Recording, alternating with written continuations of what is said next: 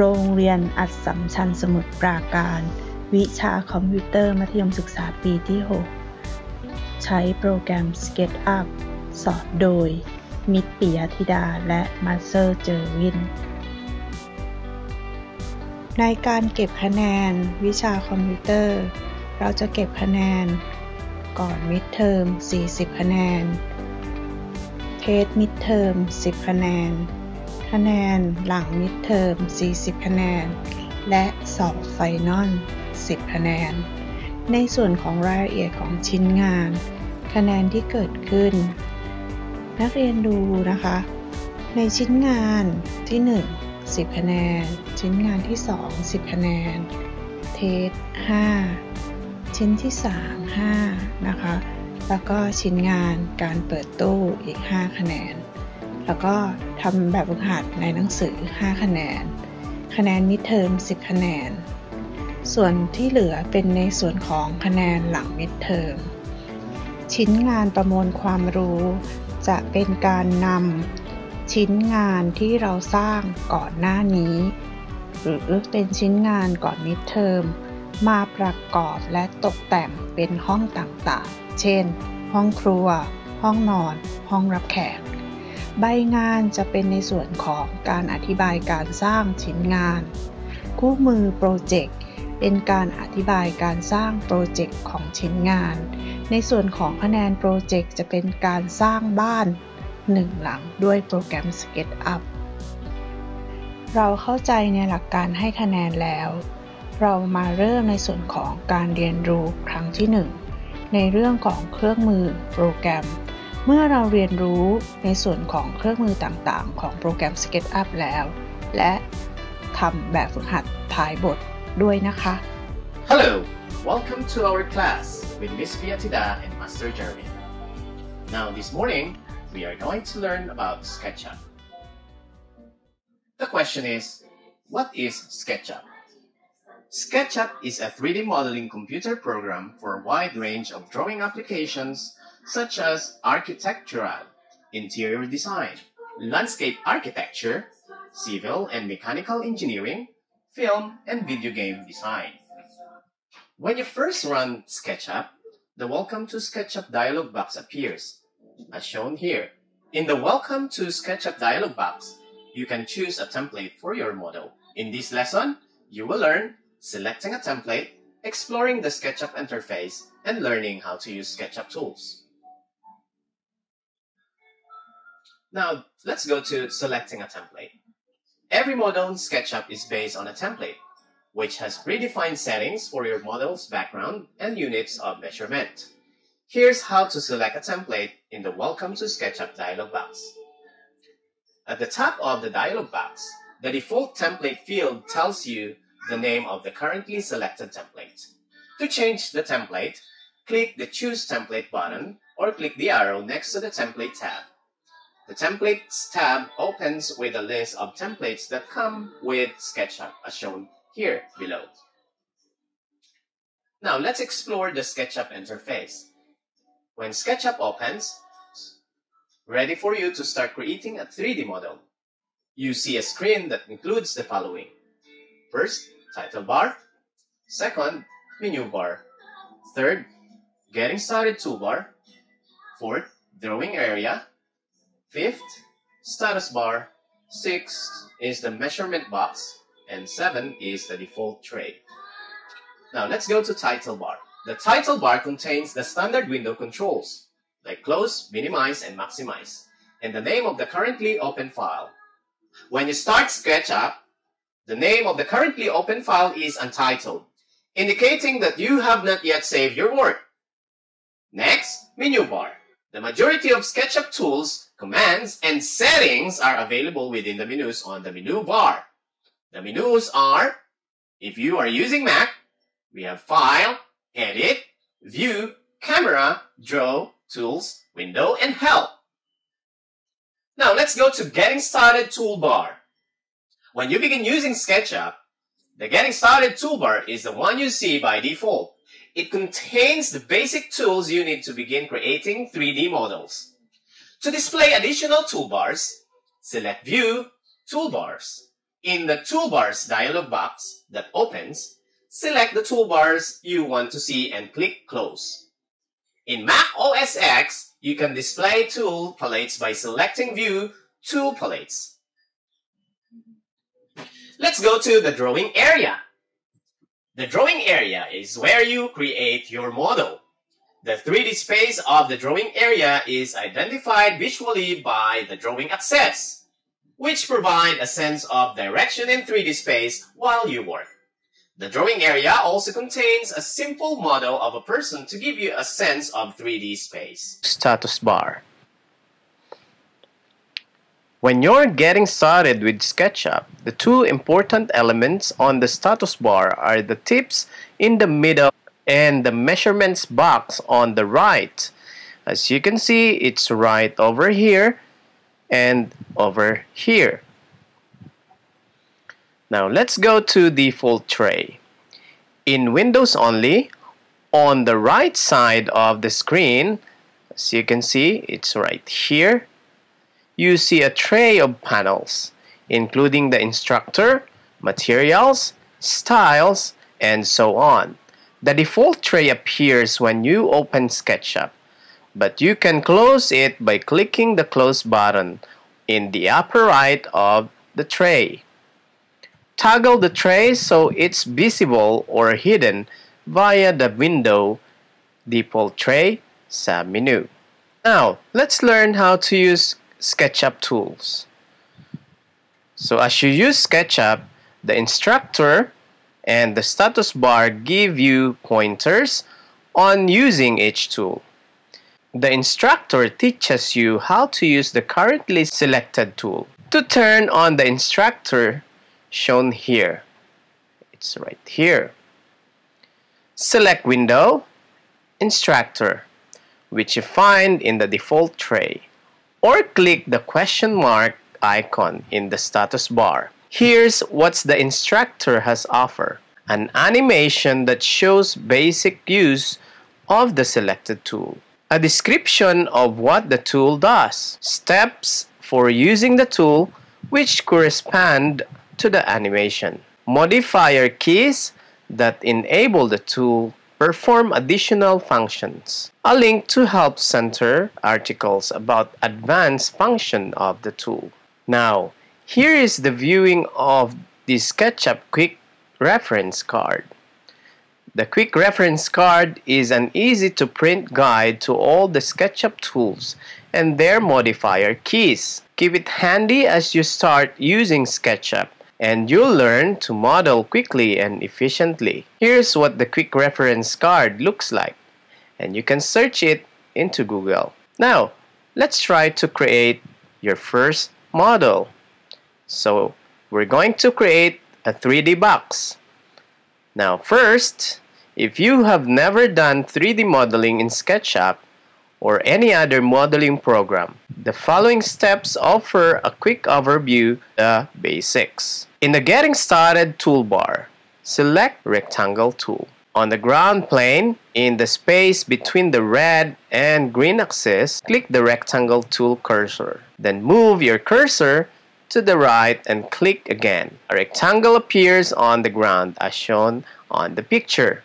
Now, next tool that you're going to use is the Push and Pull tool. So on the Getting Started toolbar, select the Push and Pull tool and place the Push and Pull cursor over the rectangle you just created, as shown in the following figure. Click and drag your rectangle up into a 3D shape. Keep an eye on the measurements box and release the cursor when your shape is about 5 feet tall. Without clicking or selecting anything, type 6 and press enter. Notice how the height of your shape changed to exactly 6 feet tall, and the value you entered appears in the measurement box. In the Getting Started toolbar, select the Orbit tool. Place the orbit cursor above your shape, then click and hold while you move the mouse down. Notice how the view of your shape changes, as shown in the following figure.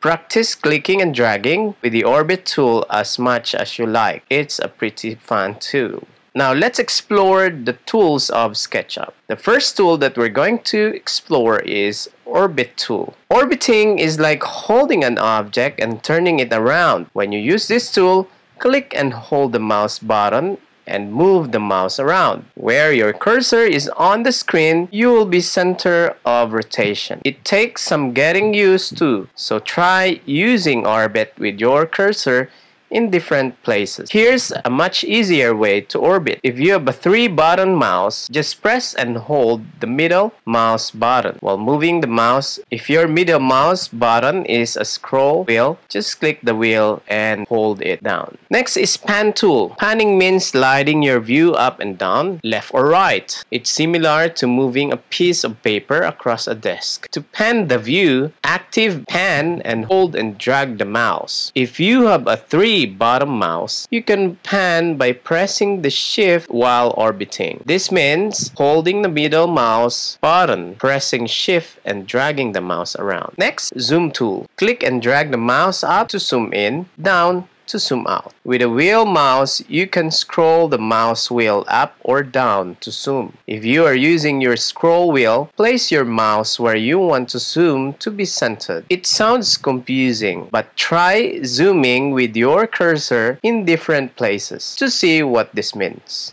If you zoom so far in or out that you can't see your model anymore, click Zoom Extents. That will fit everything back on your screen. Next, select.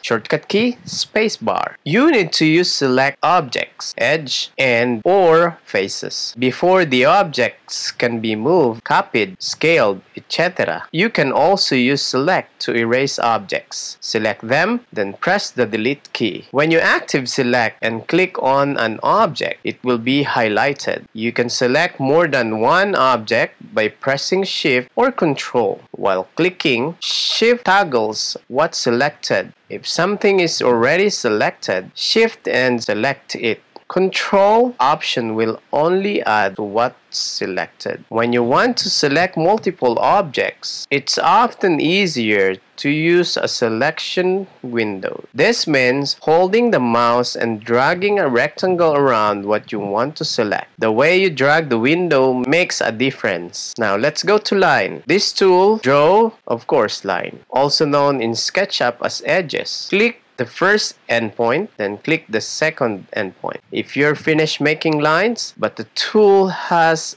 started a new line, press the escape key. You can also activate a new tool if you ever want to cancel the current tool. If you draw lines that form a closed shape, like a triangle or rectangle, SketchUp will automatically create a face inside the line.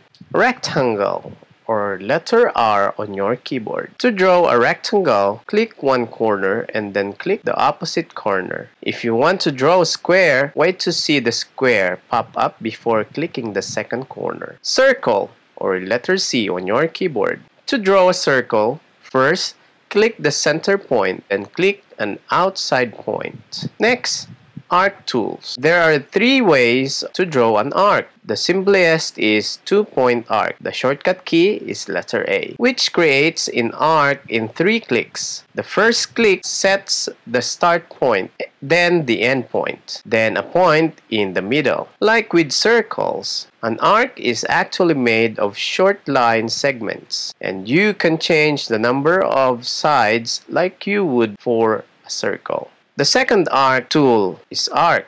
First, sets the center point, then the 2 points at either end. Pie is similar, but fills in a pie-shaped face. Polygon. When you first active polygon, before clicking any points, you'll see the number of sides listed in the sides box, located by default below the SketchUp window. If you want a different number of sides, type the number and press enter. For example, if you enter 3, you'll create a triangle. If you enter 6, you'll create a hexagon. Then create the polygon like a circle. First the center point, then an outside point. After a polygon is created, you can still change its number of sides. Enter 8s to change the polygon to an octagon. for example. Next is eraser, or letter E on your keyboard. This tool erases edges, like lines. If you erase an edge of a face, the face will also disappear. Redrawing that line will replace the face. To erase more than one edge, you can click on each edge separately, or you can keep the left mouse button pressed while you drag the mouse over the edge you want to erase. This tool doesn't work on faces. To erase a face, you can right-click on it, click the face using your right mouse button, and choose Erase. You can select a face and press the Delete key. Next is Move tool, or letter M. This tool is used for both moving and copying. First, select what you want to move, then click a start point and end point for the move. The length box below the SketchUp window will show you the move distance. You can change this by entering a new number. If you want to make a copy, press the Control key or Option key while moving. Just press Control or Option once. You don't have to hold it down. After the copy is created, you can enter 2 times to make 2 copies, 8 times to make 8 copies, etc. You can also enter a distance from the first to the last copy, like 120. If you want to create 4 copies spaced evenly within this distance, enter 4/. Note the slash symbol. Next, Rotate tool, or letter Q on your keyboard. This tool is used for rotating and copying. First, select what you want to rotate. Then the protractor appears. Place this at the center of rotation. Then click a start point and end point for the rotation. The angle is shown in the angle box below the SketchUp window. You can change this by entering new number. If you want to make a copy, press the Control or Option key while rotating. After the copy is created, you can enter 2 times to make 2 copies, or etc. You can also enter an angle from the first to last copy, like 360. If you want to create 12 copies spaced evenly within this distance, enter 12/. Again, note the slash symbol. Now, the next one is Paint Bucket, or letter B on your keyboard. This is the tool you use to paint faces. When you click it, the Materials window opens. There are several collections of solid colors available. Now, for your first project, you're going to create a simple house like this. Thank you for watching, and I hope you learned something today. See you again to our next lesson. Keep safe, everyone.